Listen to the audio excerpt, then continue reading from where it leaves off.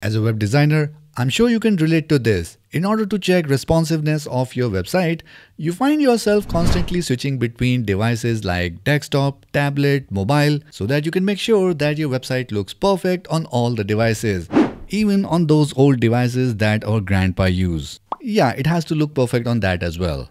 But there are so many devices available with different screen sizes, it seems almost impossible to design a website which looks perfect on all the screen sizes until now. So in this video, we are going to take a look at how Divi 5's new customizable breakpoints can help you create seamless experience across all devices, whether you are designing for a massive desktop display or smallest mobile screen. So if that sounds interesting, then let's dive in. My name is Ankit and you are watching Elegant Themes YouTube channel, the makers of the Divi Visual Builder. Now in Divi 5, breakpoints are integrated into your page settings, making them easy to locate and customize. You can access them directly within the Visual Builder, ensuring a streamlined workflow. Now here is how we can enable these custom breakpoints. So right now we are inside our page and let's go ahead and edit this with Divi Builder. So we click on Edit with Divi Builder from here. And this is going to open up our Visual Builder. And here on the top, we can see our 3 default breakpoints. We have our desktop, tablet, and mobile breakpoint. So if we click on mobile, we can see our complete layout in mobile view or in tablet, or this is how it's going to look for desktop. But now we can add more breakpoints here. All we need to do is click on these ellipsis menu or the 3 dots. And here we can see all the available responsive breakpoints. And from here, we can now enable different breakpoints. So let's say we want to enable phone wide breakpoint. So we turn this on, and we want tablet wide. So we can turn this on as well. And we can turn on the wide screen and ultra wide screen resolution. Along with that, if you want, you can also change the size of the screen from here. So if in case for tablet wide, you want to change from 1024 pixels to maybe 1080 pixel, you can do that from here. But the default value is going to cover most of the screen sizes, so we are going to leave it as it is. And then we just need to click on save. And it's going to ask us, these breakpoints in Divi 5 are enabled and applied at the website level. Once you enable the customized breakpoints, this will affect the entire website, ensuring a consistent, responsive design across all pages. So we click on update from here. And boom, now we have 7 different breakpoints for our website. So if we click on this, this is how our design will look on a phone wide view, which again we can customize. And this is how it's going to look for tablet in a wide viewport. This is how it's going to look for a wide screen. And this is how it's going to look for an ultra wide monitor.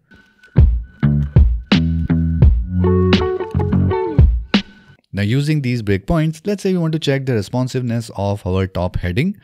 So first let's go to mobile. And this is how it's going to look for the vertical mobile phone view. And let's check for phone wide.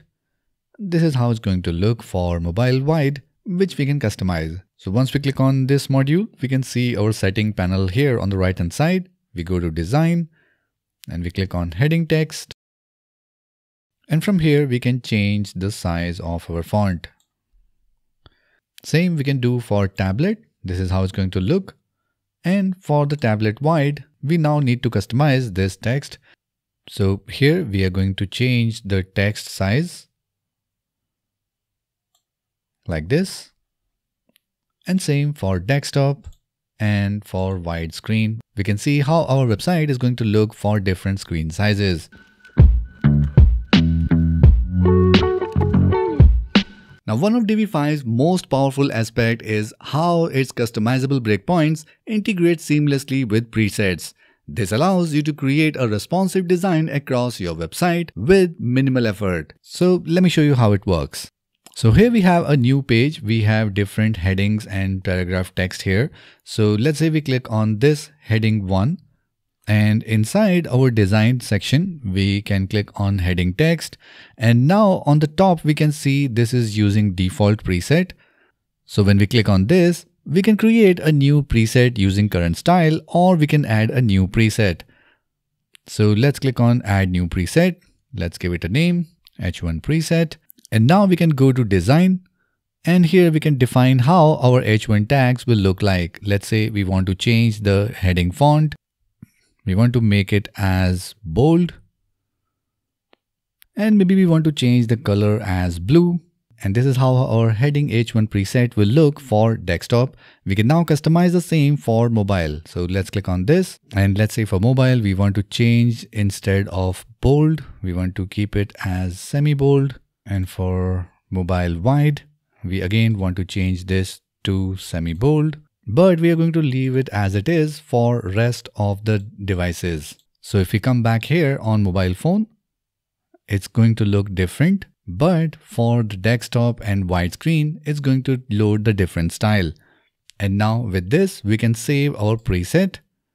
So whenever we use our H1 preset, it's going to work perfectly fine on all devices. So this is how we can customize the responsiveness of different modules for different screen sizes and save them as preset so that we can use them anywhere on our website without worrying about their responsiveness.